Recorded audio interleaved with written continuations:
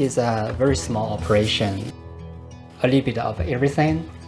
Raise animals, grow vegetables, and the most important of all is to produce the ingredients to make the Chinese style dim sum food.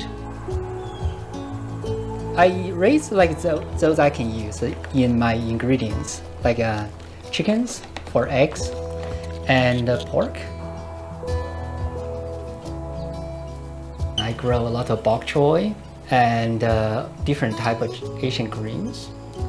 And right now, got a lot of harvest of the Asian style peppers, eggplants, long beans, and also common vegetables like tomatoes.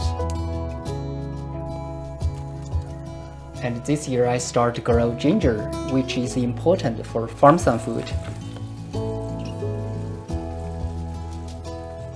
Like I try to use as much as I can from what I grow. This is what I knew when I grew up.